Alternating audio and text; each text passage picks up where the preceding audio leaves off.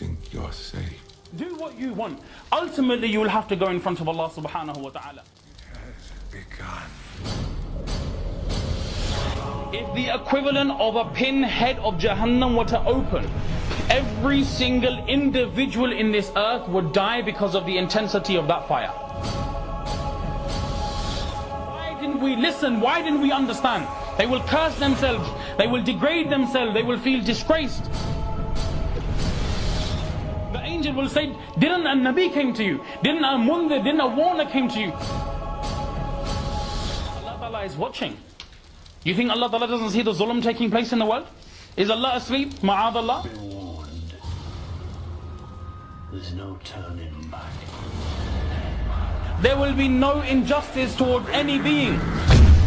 Today there will be justice. Today there will be badla. Today there will be haqq. Bismillahir Rahmanir Rahim. جهنم يصلونها وبئس القرار وجعلوا لله أندادا ليضلوا عن سبيله قل تمتعوا فإن مصيركم إلى النار